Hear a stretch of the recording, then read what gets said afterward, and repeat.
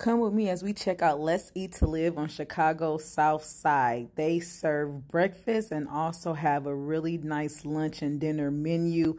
The decor displays Black excellence.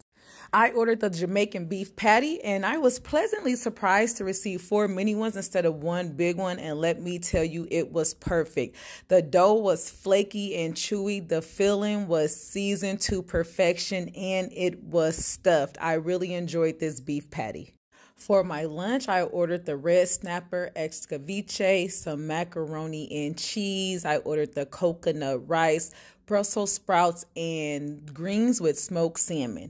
Initially, I was a little disappointed because I anticipated a whole snapper because it was pictured on the menu. But let me tell you, this snapper was delicious. It was meaty. It was flaky. You can taste the seasonings, the allspice, the garlic. The sauce that came along with it was on point. Now, I wanted to taste it with the rice. The rice was nice and fluffy and had a hint of coconut, lightly sweetened. It was absolutely scrumptious. It was important for me to taste the rice with the fish because it's giving Caribbean vibes. And let me tell you, the sweet coconut fluffy rice along with the nicely spiced fish went together perfectly. It's time to get into this mac and cheese. It came out smoking hot, very cheesy, very creamy. It was seasoned perfectly. You can taste the salt, the pepper, all the flavor that goes into mac and cheese. This delivered. This mac and cheese was made with egg. So if you're someone who likes egg in your mac and cheese, this mac and cheese is for you. I prefer mine not with egg because it gives it a creamier texture. But still, this mac and cheese was on point. You know, I had to taste it along with the fish to see what that bite was talking about. And the bite did not disappoint. I absolutely love this food. All right, let's get on to these Brussels sprouts. When they came to the table, you could smell the garlic and the peppers. It was very fragrant. I like my Brussels sprouts crispy with a little texture. These seem to be boiled and gave more of a cabbage-like texture to them. Let's get into these greens. I've never had greens with smoked salmon.